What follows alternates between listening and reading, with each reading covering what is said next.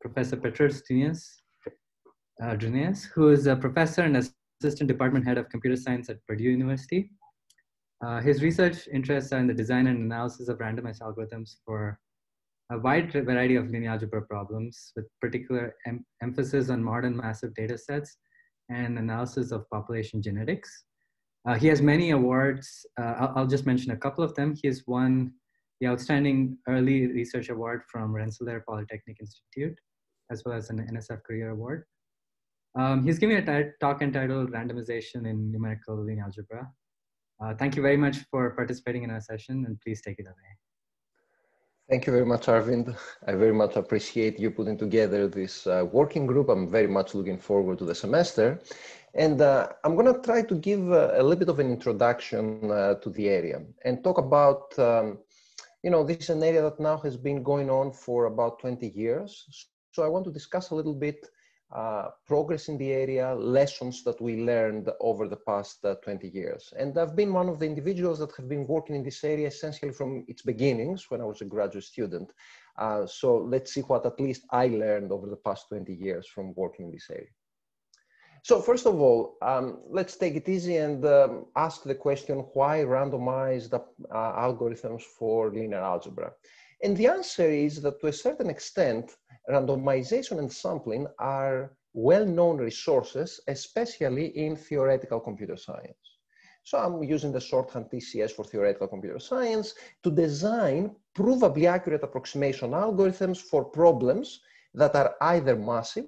By massive, I mean matrices, for example, that would be so large that you wouldn't be able to store them at all.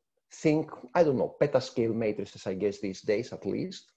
Or you could only store them in slow memory devices. So really, accessing those matrices would be at a premium. You'd pay a lot of computational time just to access those matrices. So in that case, perhaps you want to come up with algorithms that leverage randomization and sampling to perform some operation on these matrices. So this is for massive matrices. But also randomization and sampling, especially when it comes to theoretical computer science, they are a resource that is used to design approximation algorithms for problems that are computationally expensive or even NP-hard. Now, NP-hard problems in linear algebra are not that common, but as numerical linear algebra and linear algebra has become essentially the workhorse, if you will, behind data mining and machine learning and the other AI applications, now problems that are actually computationally expensive and NP-hard and have a very natural linear algebraic formulation appear more and more. So such problems include, for example, the column subset selection problems, sparse PCA, sparse approximations, k-means, perhaps the fundamental clustering problem, and of course associated algorithms. They can be cast very neatly as a linear algebraic problem. Let me try and summarize some of the ideas that I will expand on in this talk in one slide. So think of randomized algorithms in numerical linear algebra typically have two components. One component is randomized algorithms themselves. How do you apply randomized algorithms in linear algebra? The other component is more linear algebraic, if you will, things like matrix perturbation theory and so on and so forth. So let's start with a very, very simple problem like approximating the product of two matrices, and actually I'm picking A and A transpose. So this is the covariance matrix or the gram matrix in machine learning. And just to approximate this product, if you don't want to compute it exactly, let's say, you could do the following very simple trick. You could pick a few columns, let's say, from the matrix A, put them into the matrix C, so that you form a sketch of A.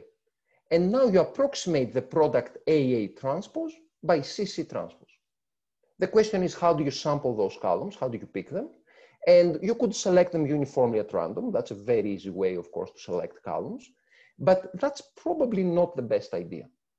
If you select columns uniformly at random, think of a matrix that has, let's say, a single non-zero column, then the probability of selecting that column is pretty small.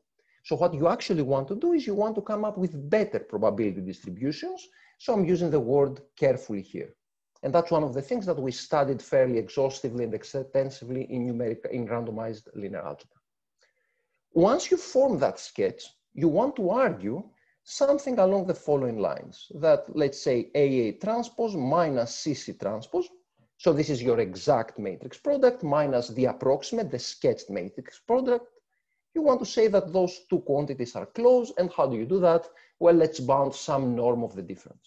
You could pick the 2 norm, the Frobenius norm, or other Sutton norms, whichever norm you want.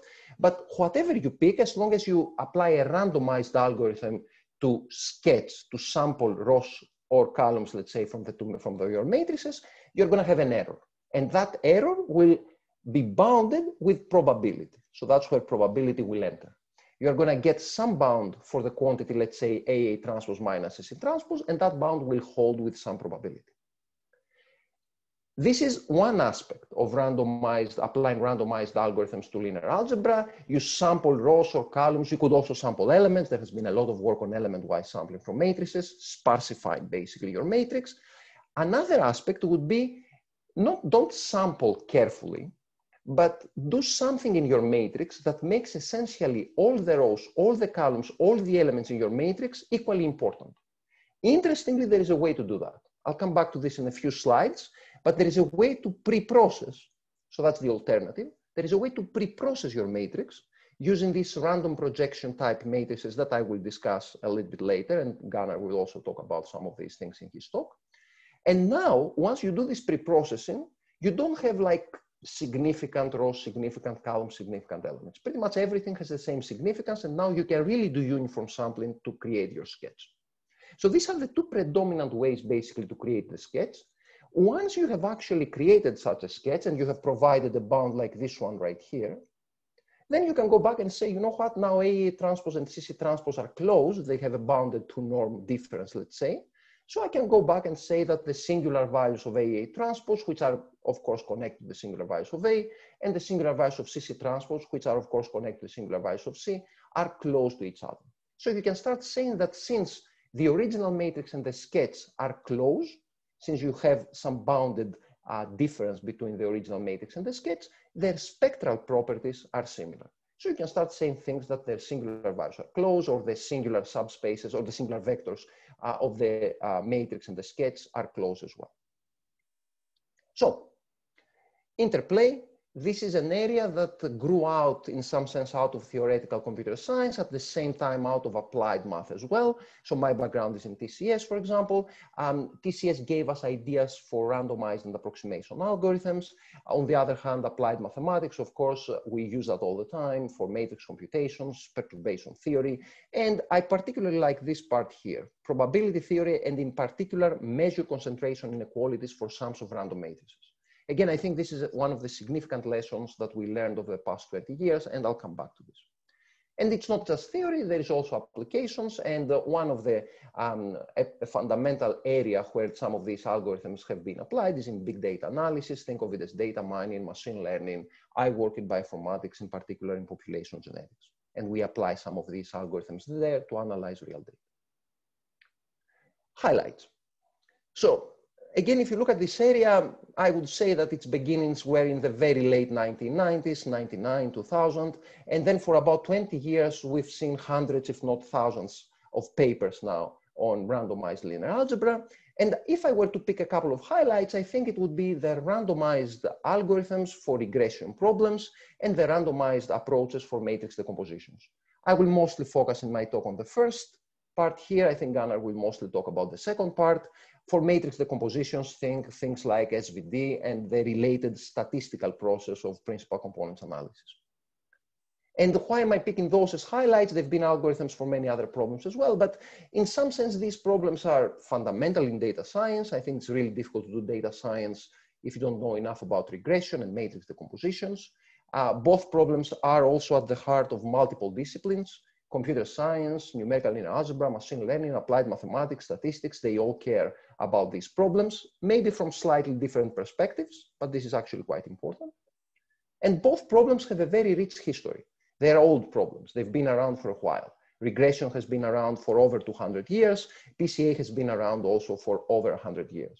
So there are fundamental problems. We really care about them. And I think we were able to give novel insights and approaches using randomized linear algebra.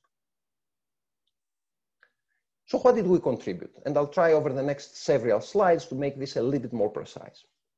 I think in a nutshell, we contributed faster, typically randomized, but not always. Sometimes we actually used randomization in the beginning for the analysis, but then switched to deterministic algorithms, approximation algorithms for the aforementioned problems.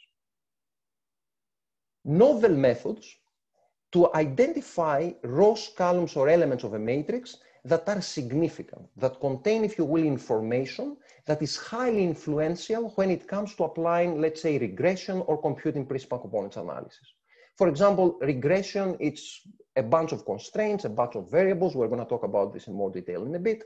But one question that somebody could ask is, what are the influential constraints? Do we need all the constraints in linear regression? Can we drop a bunch of the constraints and still get an accurate answer?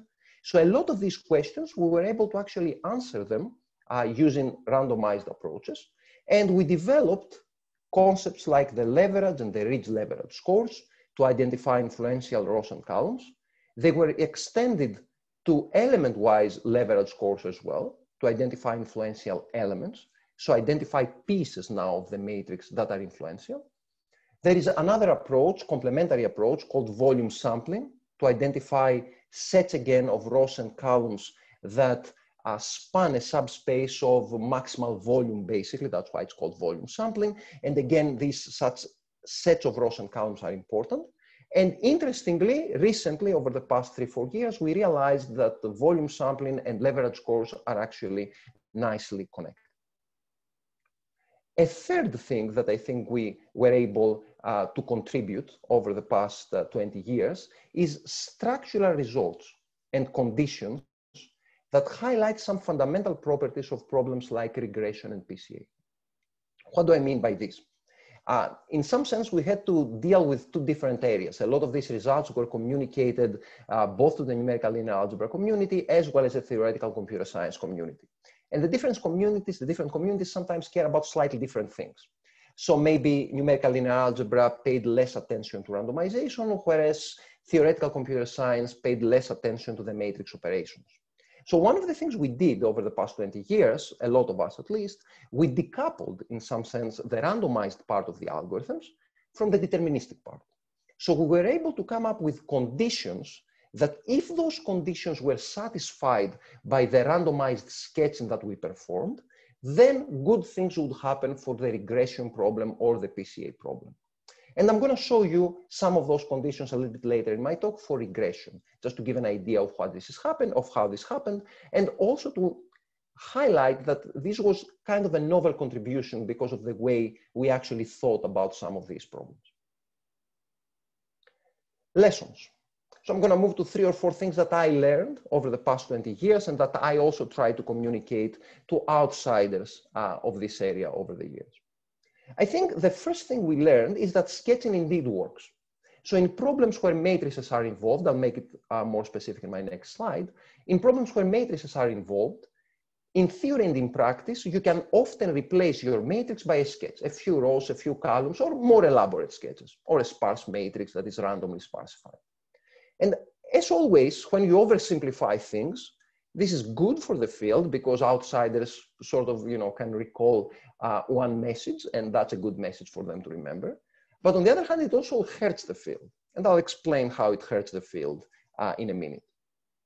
So again, starting with the positive, sketching works. As I said, in problems that involve matrices, and there are numerous such problems, of course, using a sketch of the matrix instead of the original matrix can typically result in good algorithms, meaning provably accurate algorithms, and in practice, it often works quite well. The sketch can be something really simple, like a few rows or a few columns or a few elements. You can select them carefully or not, depending on the application, depending on your background. The sketch can be a product of the matrix with a few random Gaussian vectors. So you take a few random Gaussian vectors, you hit your matrix with those random Gaussian vectors, you get a smaller matrix, that would be your sketch. And more elaborate sketches have been investigated in a lot of detail over the past 10-15 years. So the good news here is that sketching works and sketching is easy. It's something I'm teaching a few high school students. I'm teaching linear algebra for data science to a few high school students this summer. And these are all ideas, at least the first two, just taking a product of a matrix with a few random Gaussian vectors or selecting Ross columns elements of a matrix, it's actually quite easy for them to implement in Python or Julia or MATLAB. It's an easy approach. Maybe the proofs are not that simple, but the approach itself is quite easy. Why is that a bad thing also in some sense for the area? Because all of us, of course, we write more papers, we write more proposals, and whenever I write a proposal to the NSF and I talk about applying sketching to yet another matrix problem, the first question that comes up and the criticism is, this is not transformative. We know that sketching works. So yes, sketching does work, but on the other hand, using the matrix sketch properly in downstream applications is highly non-trivial. And maybe we or I have done a bad job of communicating this to the broader audience. So it's not just a sketch. It's not enough to take a sketch and then use it immediately for regression. There are better ways to do it. And in some sense, this is something that we are still trying to understand. And applying the sketch in novel ways, in non-trivial ways, carries a lot of value. So understanding the impact of the error, if you will, that is incurred by the approximation in the downstream application that you want to use the sketch on is challenging and bothersome. Downstream applications, they include all kinds of regression. As I said, the prototypical example for sketching was least squares regression, L2 regression.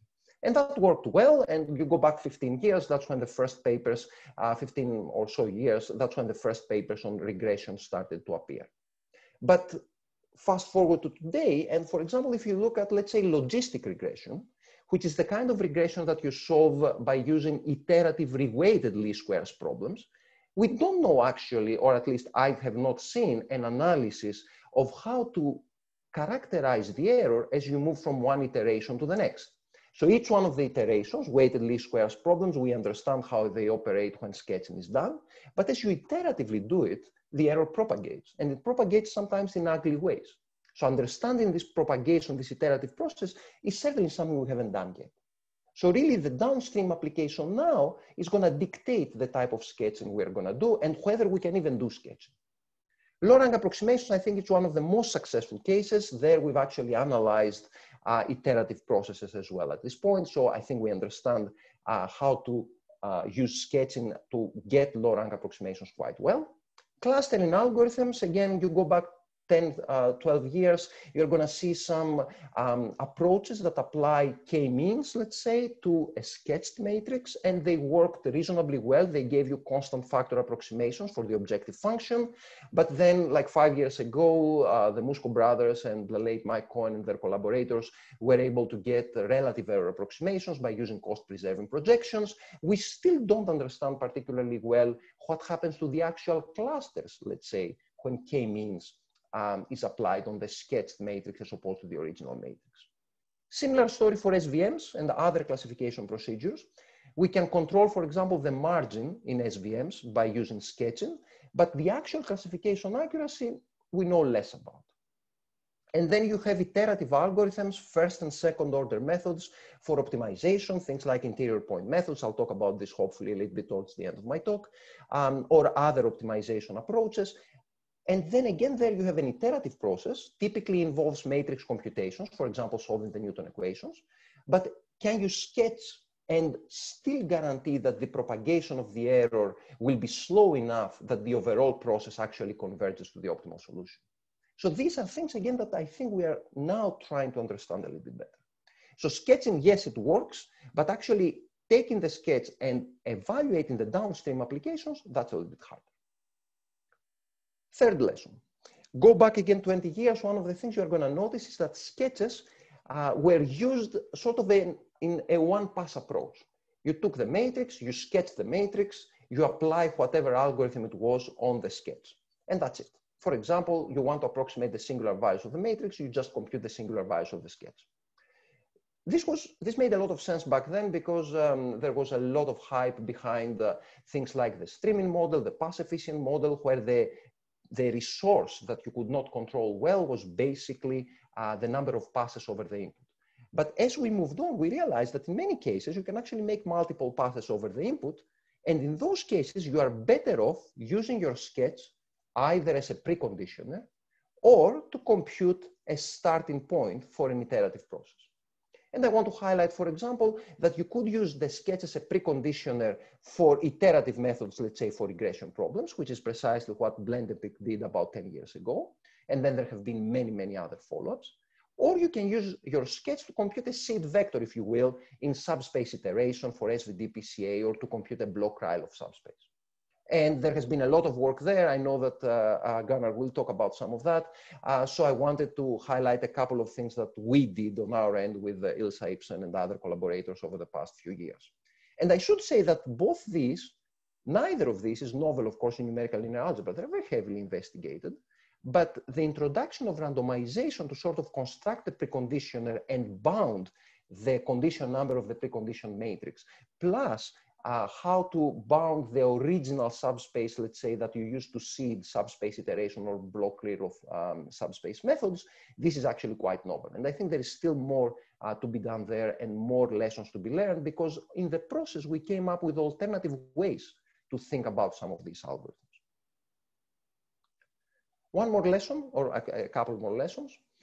This one, when I realized that, it was, I think, back in 2004, 2005.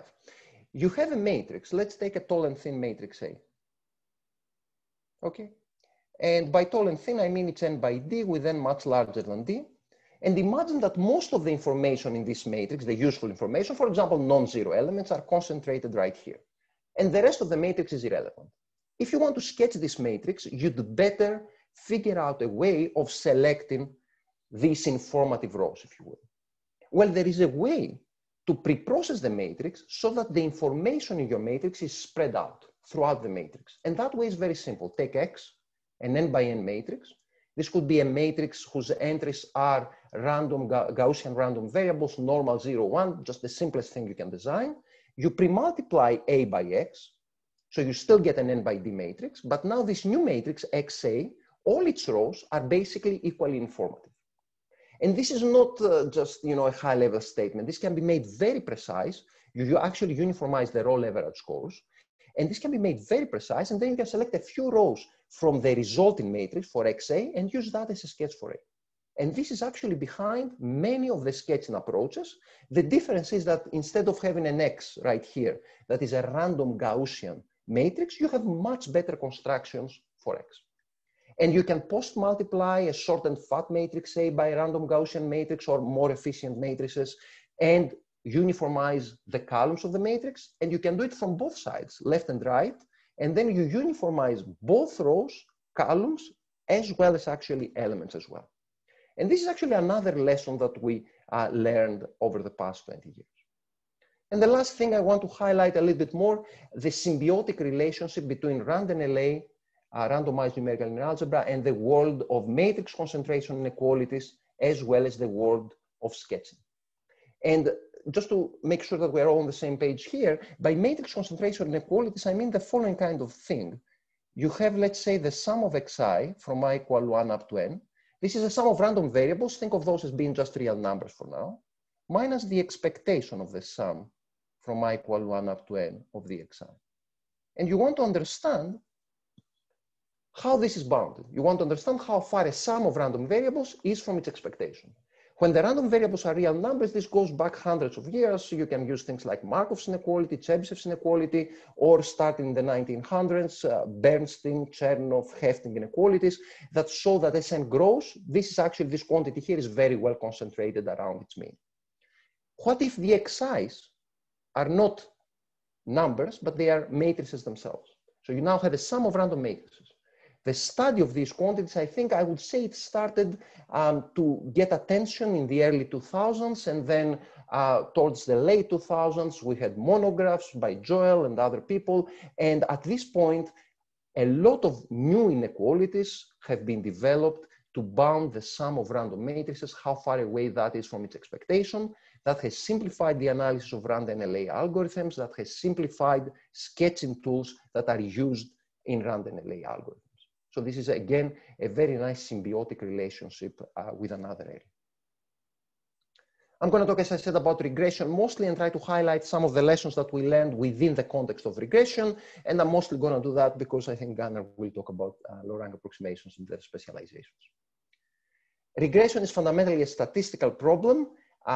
So I just want to give you a little bit of background on how I think about regression, because that also tells us something about whether the number of variables, about the connection between the number of variables and the number of constraints. So typically, here's what you have in regression. You are given observations, the TIs, and the response, YI. So TI is the input, YI is the output, numbers, okay? There is an underlying black box function Y that connects the output to the input.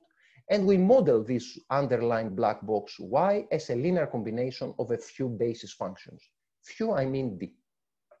The phi i's are known, the basis functions are known, the responses and the inputs are known. The only thing that is not known are the coefficients in the linear combination, the xi's. How do you solve for the coefficients? Well, you form the so-called design matrix, this n by d matrix A, whose ijth entry is the value of Ti for the function phi j. Again, all the details don't matter too much. What matters is that the basis functions are known, input is known, output is known. It's only the coefficients in the linear combination that are not known. And then you solve this system basically right here. Y approximately equal to ax, as we'll see, doesn't have a unique solution. So the linear measurement model says that Y is indeed equal to ax plus some noise epsilon, noise vector epsilon. And now to estimate x, you solve the well-known regression problem. And you are looking at a least norm approximation. So you're trying to minimize the error between Y, your actual responses, and AX, your estimated responses. You solve for X and pick whichever norm you want there. A very common choice, of course, is the 2 norm, the Euclidean norm. And that's least squares regression. Goes back a couple of 100 years, is applied throughout the sciences when it comes to data analysis. So let's look at the RandNLA approach for this. So one thing that perhaps this discussion highlights is that you have D basis functions and you have N input points, input-output pairs. So N, basically the observations, versus D, basically the complexity of your model, if you will, the number of basis functions you are using. It makes a lot of sense to think of N, the number of observations, being considerably larger than D, to have an over-constrained model, basically. And this is indeed the first setting, I guess, that I would start thinking about when I think about regression. And it looks like this. You have A times the vector x opt approximately equal to B. So in numerical linear algebra, in theoretical computer science as well, B is a more common than Y. So I changed notation on you at this point. And typically there is no solution. It's not like there is an x opt such that A x opt is equal to B, unless of course it happens that B is in the column space of A, but that's not necessarily the case. And you want to find the best x opt. The x opt that minimizes the error, A x opt minus B. And I'll talk, this is the over-constrained case, so you have more constraints than variables, but I'll talk about the other 2 obvious cases, under-constrained case and square case a little bit later. We know how to solve this very well. It takes order n d square time. Remember, I'm assuming that n is considerably larger than this, so quadratic on the small dimension, linear in the large dimension, and there are numerically stable ways to solve it, including QR decomposition and the SVD. RandNLA, one of the first things we understood about this problem is that not all constraints are equally important. It turns out that you can pick a few constraints, so like sampling rows of A, the corresponding elements of B, with respect to a univariate distribution. So just I'll give you PIs, summing up to 1 for the rows of A. You sample with respect to that probability distribution with replacement, rows of A, the corresponding elements of B, and you solve the smaller problem. So here is your smaller problem. So the original problem had n constraints. This problem has r constraints.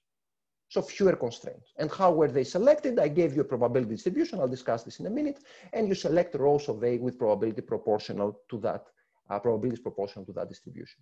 And now you solve this smaller problem. You solve for x tilde opt, this vector right here. And you ask, how good is x tilde opt? So what do? You take x tilde opt. You plug it back into the original problem. So you compute B minus AX tilde opt. It can never be better than the true optimal solution, of course, but it's not much worse. It's 1 plus epsilon worse with probability at least 80%. And using standard techniques, you can amplify this to whichever number you want, 1 minus 10 to the minus 10, for example. And how many constraints did you need to keep in order to achieve this kind of result? Well, it turns out not that many. D over epsilon, where D is the number of variables of predictors in your problem, plus D log D. Epsilon is the relative error accuracy that you get right here, And it's linear in 1 over epsilon, linear in D. Well, there is this extra log D factor that we're not going to get rid of because of coupon collector type issues. What are the probabilities? What is this probability distribution that reveals this information? It turns out that these are the so-called leverage scores of the rows of A. So you compute the thin SVD of A. This is the left singular, the matrix of the left singular vectors of A. The columns of this matrix U are pairwise orthogonal and normal, but we don't know anything like that for the rows.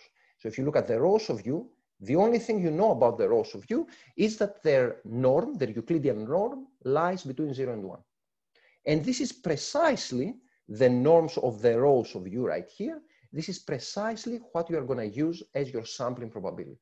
And this is known actually in statistics. They were called leverage scores. And these raw leverage scores reveal influential constraints in over-constrained least squares problems. And you can compute them, of course, either by computing the SVD, but that's kind of cyclical because that takes a lot of time, or it turns out you can approximate them very well up to relative error, and that suffices in time that is basically order ND, or as Clarkson and Woodruff proved in their best paper award winning paper in Stock and 13, in time proportional essentially to the non-zero entries of the input matrix A. Or you can avoid leverage scores altogether, because one of my slides before said that, you know what, you can actually uniformize the leverage scores. And it turns out that indeed, if you take your matrix A, this tall and thin matrix A, and you pre-process by X, X times A will basically be a matrix that has uniform leverage scores. And now you can sample uniformly at random there. So here are the two ideas, right? You either sample carefully with respect to the raw leverage scores, or you pre-process and you sample uniformly at random. And we know a lot about how to construct these matrices X very, very efficiently so that they can be applied on A very fast. I'll skip most of that except to say the one thing I want to highlight here is the structural conditions. So one thing I said is that we came up with structural conditions, and for regression, they look like this. You have basically two conditions that say that as long as your matrix X, this sketching matrix I was talking about, or it could be a sampling matrix as well, as long as it satisfies those two conditions, don't try to understand them, there is no point to understand them right here, but as long as your sketching or sampling matrix satisfies those two conditions with high probability, we're done. You're going to get the result that I promised. So this is kind of the structural results that we came up with. And in some sense, this says that, you know, if you have any new construction for X that satisfies those conditions, then that construction actually works. And the other thing I want to highlight is how measure concentration inequalities are used in the proofs. Typically, at the heart, at least, of this proof, and a few other proofs as well, is the following fact or interesting observation. Take a tall and thin matrix, UA, that is column-wise orthogonal. So the columns of UA are pairwise orthogonal and normal, of course, not its rows. And sketch it using X. So you compute X times UA, where X now is your sketch. And it turns out that, of course, UA, all its singular values are equal to 1. We know that very well. That's an orthogonal matrix. But it turns out that for XUA, that's also almost the case. All the singular values of the sketched orthogonal matrix are also 1 plus minus epsilon, basically. To prove this, you use measure concentration inequalities. So this is done via matrix concentration inequalities for matrices, measure concentration inequalities for matrices.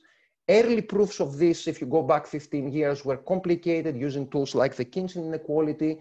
But as the years progressed with measure concentration inequalities for matrices, these are now half-page proofs, and you don't even need to understand how to prove the matrix concentration inequalities themselves. You're just a user. All you need to do is use those inequalities. So this has made the field, as Joel said at some point, quite a bit more democratic. It's now easier to get into this field. And there is massive amount of follow-up work when it comes to regression. The next 2 pages basically highlight some of my favorite follow-ups, I guess, on least squares regression using randomization and sketching. I was planning to talk a little bit about the under constraint case. I'll just mention the under constraint case, I guess. So the case where A now is an under constraint matrix. So A is short and fat, okay? So N variables, N constraints, D variables. And in this case, if you think about the statistical interpretation of regression, it makes a lot of sense to regularize. So you want to control the two norm of the solution to avoid artifacts. You can do that by ridge regression, where you control the two norm, or you could do lasso type stuff and control the one norm, or elastic nets and control both. Turns out that an exact solution to under constraint regression has a form like this. This is one way to express it. And now AA transpose is the Gram matrix, and you can approximate this by sketching. And that's indeed one of the things that we did. This, I think, goes back to work done by Mark Tigert in the late 2000s. But in more recent work, we've now applied iterative methods like Richardson iteration in combination with the sketching, as well as preconditioned methods to solve this problem quite efficiently. Nice connections with leverage scores, ridge leverage scores, and structural results. I think I'm going to skip all that. And instead move on to the square case. So under constrained, over constrained case, the n much larger than d, n much smaller than d case. What about the n equal d case? Kind of the first thing you learn, if you will, in high school when you talk about linear algebra. One of the first things you learn is, of course, solving systems of linear equations, which is the square case. This case is harder. And for this case, in general, we actually do not know how to sketch. Special cases where we know how to sketch is when the input matrix A is a Laplacian. So it corresponds to a graph. And the reason we know how to deal with this case is because this case can be written, if this is your n by n Laplacian, corresponds to a graph with n vertices. This corresponds to this can be expressed as a matrix product that looks like this. Call this B, call this B transpose. M is the number of edges. N is the number of vertices, so it can be expressed as a product of an n by m, short, fat, n by m, the transpose, which is tall and thin. It can be expressed as the product of those two matrices. This is the edge incidence matrix. And it turns out that it's exactly these matrices here that you can sketch using leverage scores, which are called effective resistances when it comes to graphs. You can generalize this. There is beautiful work by Spillman and Tegg to symmetric diagonally dominant matrices, but going beyond, going to symmetric positive definite matrices beyond Laplacians, basically, it's hard. And it might be fundamentally hard, as a recent, again, best student paper, award-winning work by Zhang and Rasmus King showed a few years ago in Fox. If you are interested in this area, I would recommend this CACM article from like 8 years ago by Gary Miller, Richard Peng, and Yannis Koutis for a quick introduction in this area. Petros, can I ask you to wrap up in a couple of minutes? Yes, I'm wrapping it up. Yes, thank you. Thanks. Last thing I want to say to wrap up, RandNLA and linear programming. That's something that we did with Aniva Chodhouri, my student, Palma London from Caltech, and Chaim Avron from the University of Tel Aviv. We now apply interior point methods and sketching, combined with sketching, to solve like the standard form of the primal LP. And one way to do it, we're looking at under constraint problems, so you have more variables than constraints. You want to compute in long step IPMs, which are the most relevant in practice, the Newton search direction by solving basically the Newton equation, the normal equations right here. And since this is an under constraint problem, A times D, forget about what D exactly is short and fat. So you can apply sketching. The difficulty there is, and we apply the preconditioned methods, conjugate gradient, Richardson, steepest descent to solve this. The difficult part there is that once you solve this system approximately, then the update going to the next iteration is not feasible anymore. So you lose feasibility. So we have a trouble there, quite a bit of trouble, analyzing convergence because we lose feasibility. So we have to look at slightly infeasible interior point methods and their analysis. We actually chose, and it turns out that this is better, to correct for the error using a totally novel approach to correct for the error and make sure that the next iteration you're going to get something feasible. Turns out you can do that efficiently, which is a little bit surprising, I think. And we argued that using these preconditioners does not increase the complexity of IPM methods in terms of the number of iterations, while solving the system of linear equations that arises in interior point methods considerably faster. So this is a new approach basically for long step IPMs. Similar approaches were sort of analyzed for short step IPMs, at least theoretically. Our work also has experiments that connect this with L1 regularized SVMs and show how they can be solved by under constraint linear programs and preconditioned interior point methods. And at this point, I mean, I'll mention that there have been lots of events, of course, on RandNLA, and this workshop is yet another event, and a number of review articles, quite a few written by Gunnar, a few written by me as well, including one, I think, by Gunnar and Joel that will appear right this year. And thank you very much for your attention. Thank you so much, Petros. That was a great talk. I enjoyed it very much. Are there any questions for Petros? If so, could you please raise your hand? Yeah, please go ahead, David. Yes. Petros, that was fascinating. Thank you so much. I had a couple of questions.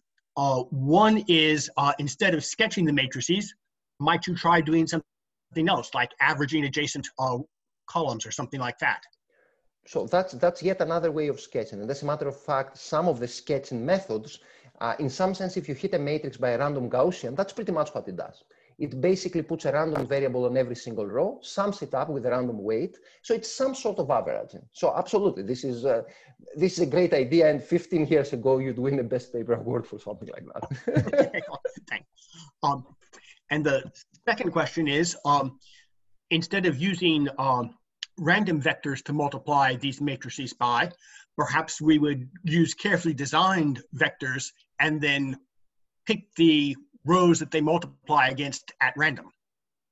Correct. So the reason we use randomness is because it makes proofs simpler. So determinism there makes our life harder when it comes to proofs, but certainly I think in practice, that's what you'd like to do. The question there is similar to what happens with the so-called RIP conditions when it comes to compressed sensing. And there, a lot of the construction for the matrices have been randomized, deterministic constructions have been harder to come up with, and I think it's exactly the same story here. So I think in practice, deterministic constructions would be actually the right thing to do, but in many cases, their analysis becomes quite convoluted. So that's why I'm only pointing to the randomized aspect of things. But certainly there has been some work on deterministic constructions with weaker bounds in general, at least to the best of my knowledge. Thank you very much. Thank you.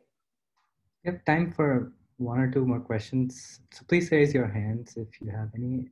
So in the meantime, while we're waiting for it, maybe I can ask you, Sir Petros, maybe would you care to comment on, so you mentioned matrix concentration inequalities, and I completely agree with you, but do you so from your vantage point, do you feel there are other results in random matrix theory beyond matrix concentration that are powerful and something that we could explore? So, okay, so again, and that's something I've been writing proposals on for a while, and I promised to solve, and then I write the same proposal again and again, right? So one of the most powerful things that I think we haven't done yet is we use measure concentration inequalities to say how close the sketch is to the original matrix, and then we separately use matrix perturbation theory, something like Weil's inequality, some very simple stuff, basically, to argue that, you know, the sketch and the original matrix, their singular values are close. We have to combine the two. And I don't know how to do that. So I think using some sort of random matrix theory inside perturbations, inside matrix perturbation theory is the right way to go. Because right now we're using both tools sort of in an agnostic way and, if you will, in a pessimistic way. I mean, matrix perturbation theory is worst case. And in some sense, so are the matrix concentration results. Combining the two, I think, will be powerful. And as I said, I promise to do that all the time, and I haven't done it. Thanks very much. Yeah, your comment about writing proposals and getting that comment is very well taken. I'm sure that people have seen that. I don't see any more questions, but let's thank Petros again. This is fantastic. Thank you.